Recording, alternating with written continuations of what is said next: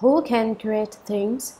Who does not practice good dharmas but practices evil dharmas instead?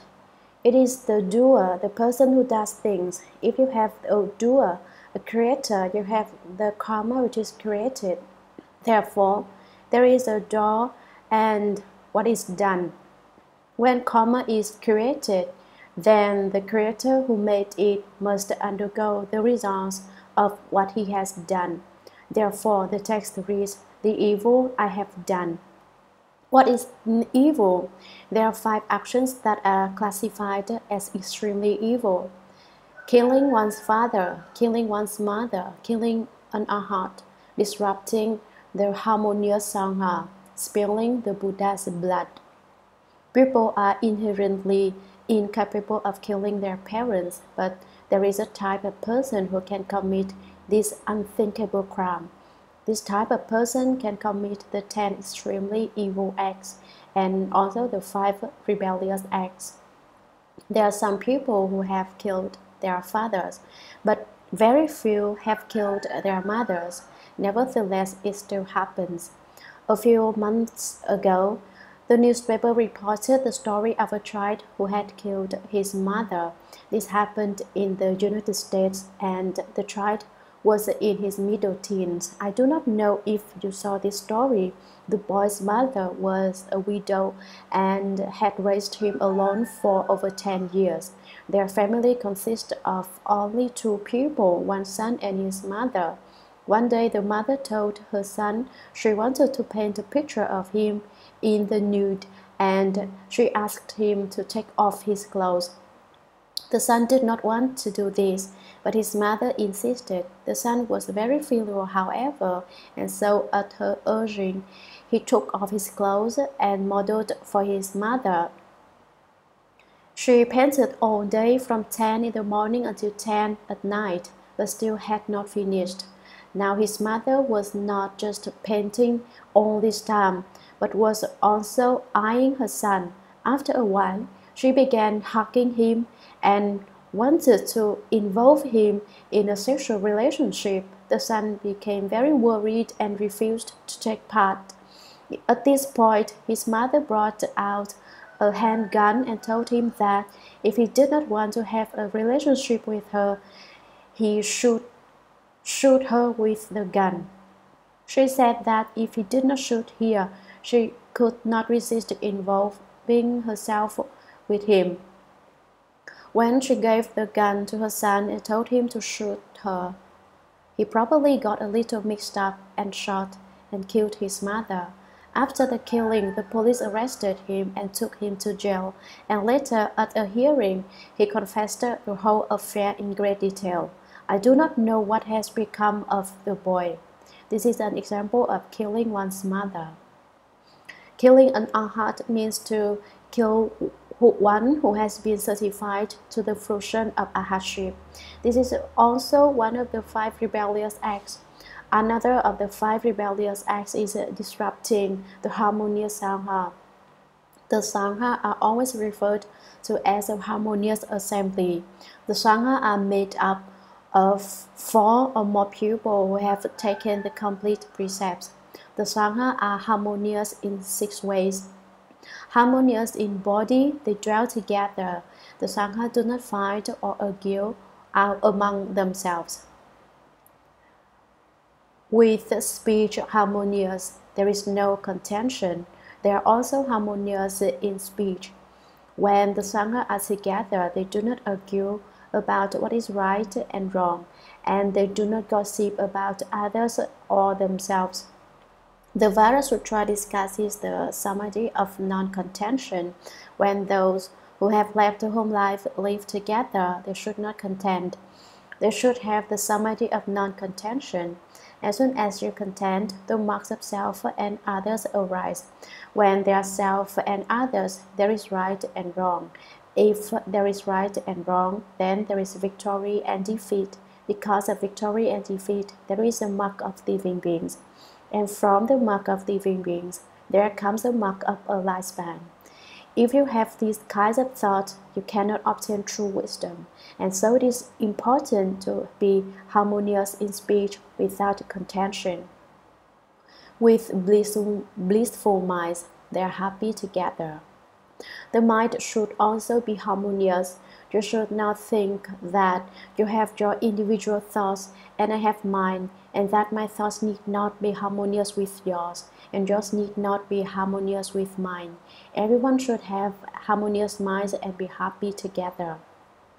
Being harmonious with respect to benefits, each gets his share. When there are good things, one shares them. It is not that one person gets everything. Everyone gets his share. Everyone is treated equally. You get some and I get some. Harmonious in views, each has the same understanding. When studying the Buddha Dharma, everyone should agree and have similar views. Their views must be harmonious. Harmonious in the discipline they cultivate together. Everyone cultivates the precepts together. These are the 6 kinds of harmony in the Sangha. When these 6 kinds of harmony prevail, the Sangha are called the harmonious Sangha.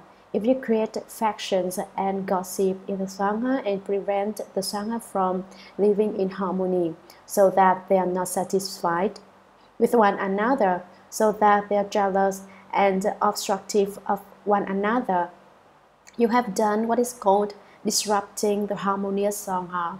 To spill the Buddha's blood is another of the 5 rebellious acts. Some people say that since we have been born after the time of the Buddha, we cannot spill the Buddha's blood.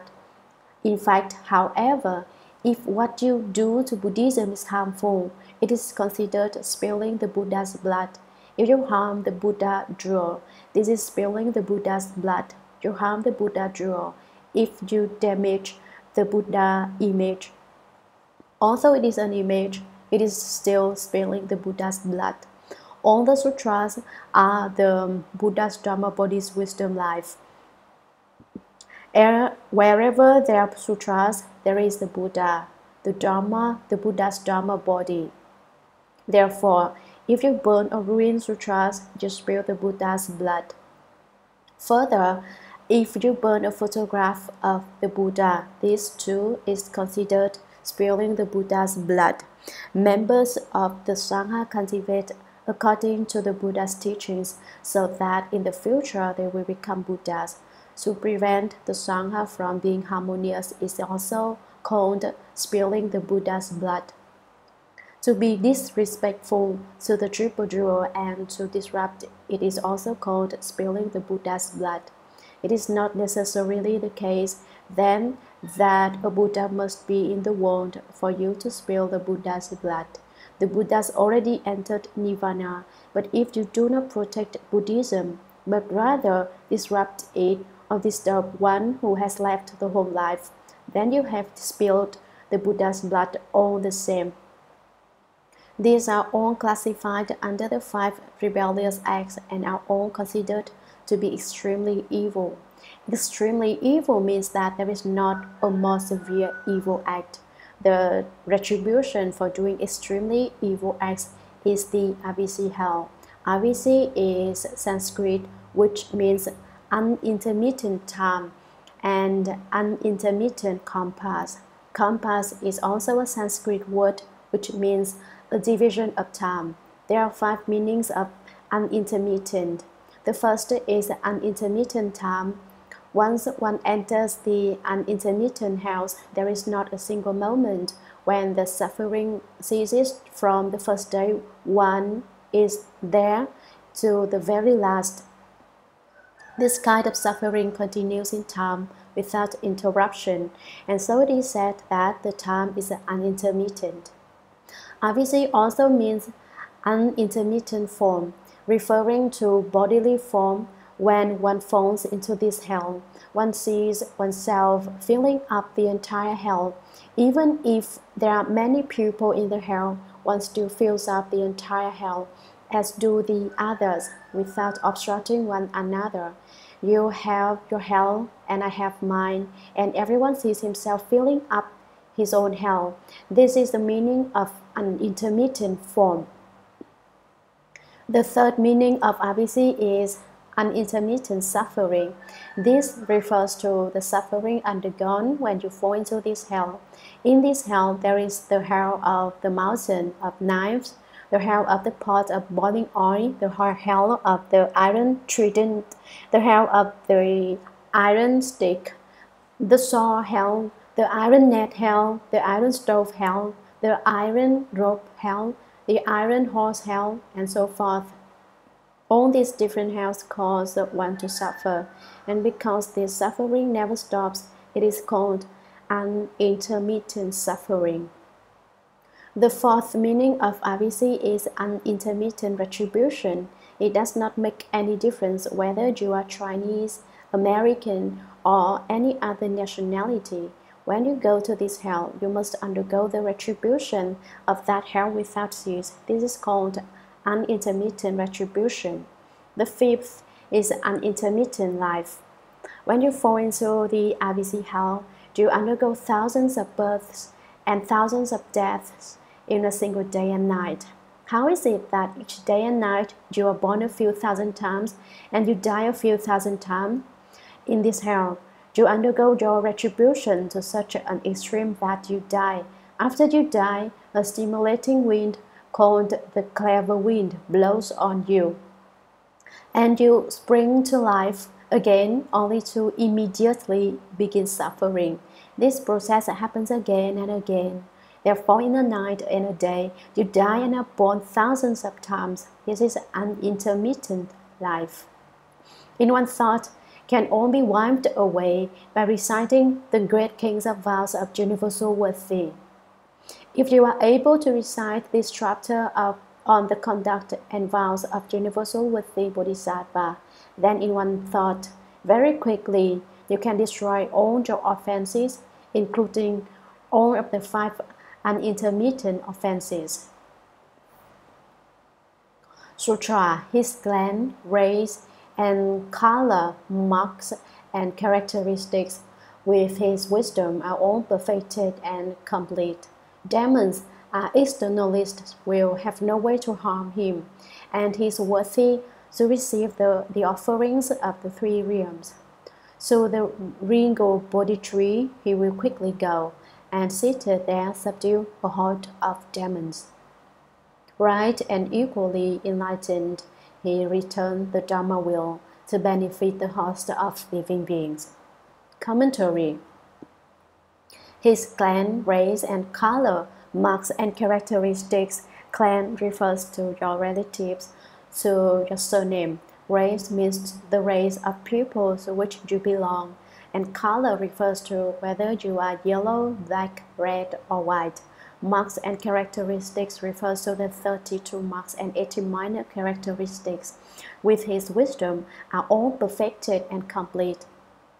Your physical characteristics will be adorned, beautiful, and complete, and your wisdom will be great. Therefore, the text reads, perfected and complete. Demons and externalists will have no way to harm him. None of the gods, demons, or adherents of externalist paths will be able to trouble or disrupt you. Why? The inconceivable strength from the 10 great kings of vows of universal worthy Bodhisattva will protect and support you, and he is worthy to receive the offerings of the 3 realms. You can become one who should receive the offerings of the 3 realms, which means that you have been certified to the fruition of arhatship and have obtained the position called worthy of offerings. So the regal Bodhi tree, he will quickly go. You will quickly go to the base of the Bodhi tree, become a Buddha, and sit in the great Bodhimanda, and seated there subdue a horde of demons. Beneath the Bodhi tree, you will be able to subdue all demons, right and equally enlightened. He turned the Dharma wheel. You will accomplish the unsurpassed right and equal right enlightenment and turn the great Dharma wheel to benefit the host of living beings. you will universally benefit all the living beings. Sutra. If one can read, recite, receive, and hold on high Samantabhadra's vows and proclaim them, one's reward only the Buddhas will know. And one will obtain Bodhi's highest path. If one recites universal with these vows, then from just a small portion of one's good roots, everything will be perfected in a single thought, and the pure vows of living beings will all be fulfilled. The supreme and endless blessings from Samantabhadra's conduct I now universally transfer. May every living being drowning and adrift soon return to the lands of limitless light. Commentary. If one can read, recite, receive, and hold on high Samantabhadra's vows and proclaim them, if you are able to cultivate the 10 great kings of vows of Universal Worthy Bodhisattva, and read, recite, receive, and hold them on high, and also explain them for others, then you will receive a reward that only the Buddhas will know. Only the Buddhas can know and certify this kind of reward, and one will obtain Bodhi's highest path. You will certainly obtain the great path of Bodhi. If one recites Universal Worthy's vows, if someone can read and recite the 10 great vows of Universal Worthy Bodhisattva, then from just a small portion of one's good roots, everything will be perfected in a single thought. In a single thought, everything one seeks will be obtained, and the pure vows of living beings will all be fulfilled. One will be able to fulfill the vows made by all living beings. The supreme and endless blessings from Samantabhadra's conduct, I cultivate the practices of Universal Worthy, which are especially supreme, subtle, and wonderful doors of practice, and I now universally transfer all the merit and virtue from this practice. I dedicate all the immeasurable and boundless blessings to all the living beings of the Dharma realm, saying, may every living being drowning and adrift soon return to the land of limitless light. I vow to universally take a cross and liberate all the living beings drowning and adrift in the sea of suffering, so that they quickly go to the land of ultimate bliss of Amitabha Buddha. Sutra. At that time, when Universal Worthy Bodhisattva Mahasattva finished speaking before the third come one, these pure verses on the great kings of vows of Universal Worthy, the youth good wealth was overwhelmed with boundless joy. All the Bodhisattvas were extremely happy as well, and the third come one praised him, saying, good indeed, good indeed. At that time, the world-honored one proclaimed this supreme Dharma door of the inconceivable state of liberation for all the sages and Bodhisattvas, Mahasattvas, with Manjushri Bodhisattva as their leader. Also present were all the great Bodhisattvas and the 6,000 bhikshus who had matured, with Maitreya Bodhisattva as their leader. All the great Bodhisattvas of the Worthy Kampa, led by the Immaculate Universal Worthy Bodhisattva, were present as well.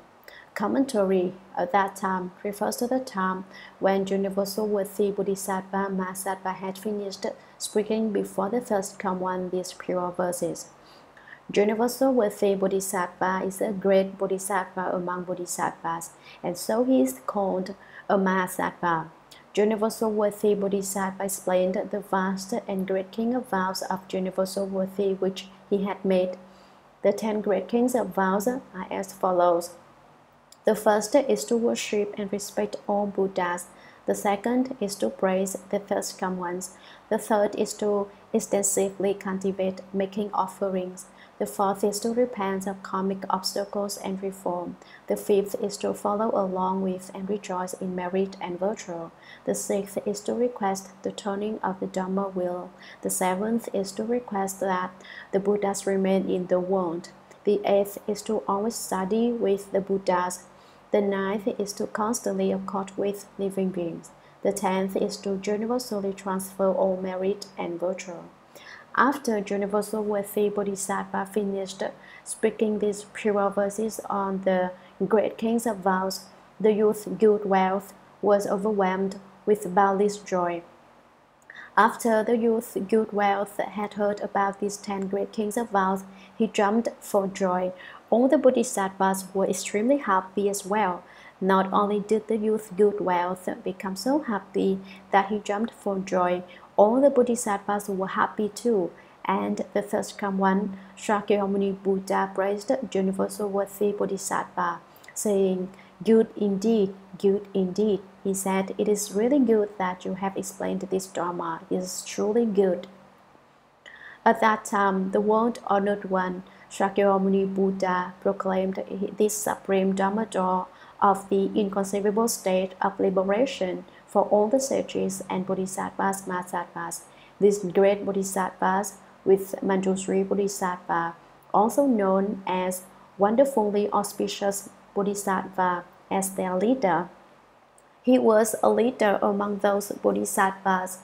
Also present were all the great bodhisattvas and the 6,000 bhikshus who had matured. All the great bodhisattvas and the 6,000 bhikshus made up the Dharma assembly with Maitreya Bodhisattva as their leader. He was the leader of the bhikshus and great bodhisattvas. Maitreya is a Sanskrit word. This bodhisattva is called benevolent, invincible, and adita. All the great bodhisattvas of the worthy kampa. This kampa of ours is called the worthy kampa. What does worthy kampa mean? It means that many sages and worthies will appear in this world. All these great bodhisattvas led by the Immaculate Universal Worthy Bodhisattva were present as well. The Immaculate Bodhisattva Universal Worthy was at the head of the great assembly. Sutra. All the great bodhisattvas who in one life would be the next Buddhas and who were at the position of anointment of the crown gathered together with all the assemblies of bodhisattvas, mahasattvas, as numerous as fine motes of dust in an ocean of lands, who came from the remaining ones of the 10 directions. They were headed by the great wise Shariputra, Mahamudgalayana, and others. All the great south heroes, along with all the pupil gods and lords of all worlds, as well as dragons, yakshas, gandharvas, asuras, garudas, kinnaras, mahoragas, humans, non-humans, and so forth, and the entire great assembly, upon hearing what the Buddha had said, were all greatly happy, faithfully accepted it, and put it into practice. Commentary. All the great bodhisattvas who in one life will be the next Buddhas. One who in one life will be the next Buddha is called the Dharma Prince. He is of the stage of Dharma Prince. In our Sangha world, Shakyamuni Buddha is the Dharma King. When his Buddha Dharma passes into extinction, the one who will inherit the Buddha position is Maitreya Bodhisattva. Maitreya Bodhisattva in one life will be the next Buddha. Maitreya Bodhisattva lives in the inner palace of the Tushita heaven. Before a Bodhisattva inherits the Buddha position, he lives in the inner palace of the Tushita heaven. Before Shakyamuni Buddha became a Buddha, he lived there, after which he descended from the Tushita heaven, entered the womb, left the home life, accomplished the way, turned the Dharma wheel, and crossed over living beings. When Shakyamuni Buddha was in his mother's womb, he also turned the Dharma wheel, but most people could not perceive this state. They thought that he just spent his time in the womb without doing anything. However, this is not the case. He spoke Dharma for all the ghosts and spirits while in his mother's womb. Maitreya Bodhisattva will inherit Shakyamuni Buddha's position. Amitabha Buddha is the teacher of the land of ultimate bliss. When he retires, Kuan Yin Bodhisattva will succeed to his Buddha position in one life. When Kuan Yin Bodhisattva steps down, great strength, the Bodhisattva will succeed to his Buddha position in one life. This is the meaning of in one life they would be the next Buddhas, and who were at the position of anointment of the crown. When a Buddha becomes a Buddha, his head must be anointed. The emperors of the past, when they were about to become emperors, similarly had their heads anointed. After they were anointed, they were considered to be the sons of heaven. When the Buddha is about to become a Buddha in one life, his position is called both to become a Buddha in one life and anointment of the crown. All the Buddhas of the 10 directions anoint with sweet dew the crown of the head of the one to become a Buddha. When Shakyamuni Buddha came into the world, there were 9 dragons who anointed his head. This is called the ritual of anointing the crown, and it takes place when one dwells on the position called anointing the crown. The great Bodhisattvas who in one life will become the next Buddhas and occupy the position of anointment of the crown are not just 1 or 2. There are many Bodhisattvas from all the lands of the 10 directions who in one life will be the next Buddhas and who are at the position of anointment of the crown.